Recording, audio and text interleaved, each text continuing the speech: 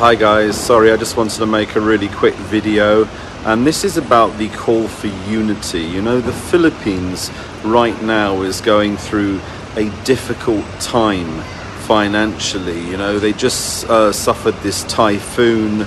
They've gone through the devastating effects of COVID, which has meant that the Philippines has needed to borrow more financially. But then we have President Pbbm and Ma'am Inday Sara Duterte, or Vice President Sara Duterte. They ran on a platform of unity.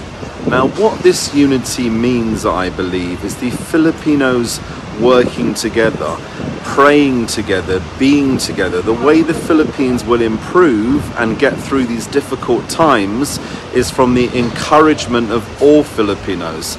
I've been disheartened recently by the negative press that's been talking about the weakening Philippine peso.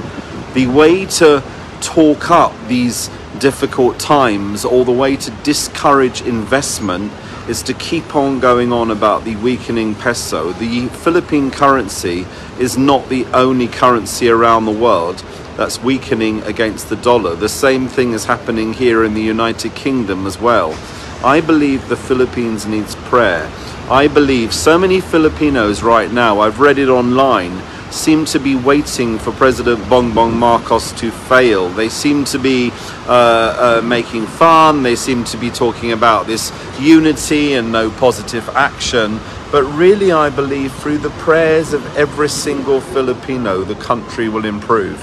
How can the Philippines encourage foreign investment if some Filipinos themselves talk down the country? I believe there are so many Filipinos who maybe work in foreign governments, in high places, and they can encourage foreign investment by talking about how good the Philippines is, by talking about how stable the country is, and talking about the strong leadership of the country. This is what's important. Unity means the prayer of all Filipinos, not just the few. Instead of criticizing President Bongbong Marcos, why are people not praying for him? You know, I listened to his speech in the United Nations. I listened to his speech on the New York Stock Exchange. And it's very clear that he has his fingers on the pulse of the nation. He knows the issues of the country. He knows how to solve them. He has a strong economic plan. He's talking about improvements by the end of his term and continuing, and this requires the support of all Filipinos. So why some Filipinos are sitting back and watching and laughing and making negative comments on social media? Is this really helping the country? Is this really helping the president? You know, even in terms of tourism, you know, some Filipinos themselves are not promoting the Philippines as a good destination. They're talking about corruption, you know, some people saying that President Pbbm and the family and thieves and everything like that. This is not the way to talk up a nation. You know, let's move on. Let's forget about the past. Let's try and move on. Let's try and be positive. Let's all pray. Let's really stand united.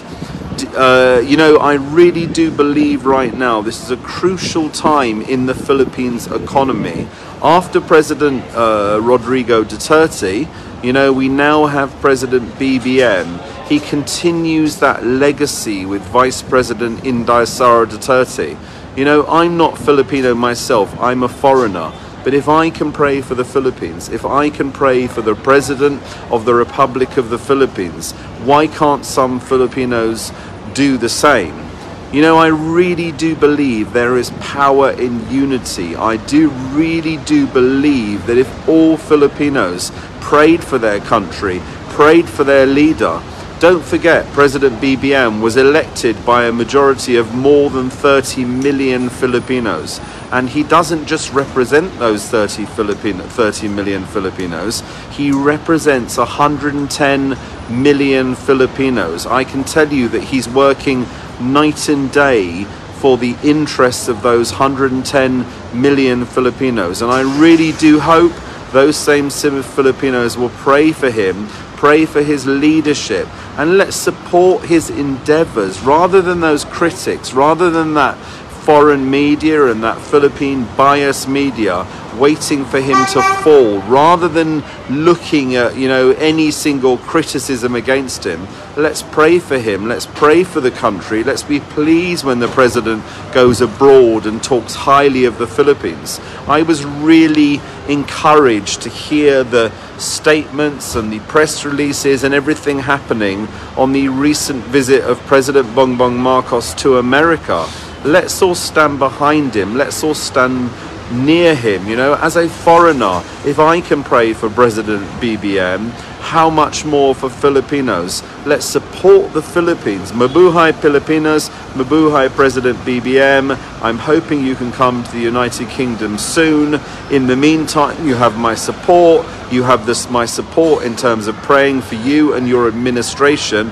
And I do hope some negative Filipinos will look to the future and try and support you rather than criticizing you, because you are, after all, the democratically elected President of the Republic of the Philippines. Mabuhay.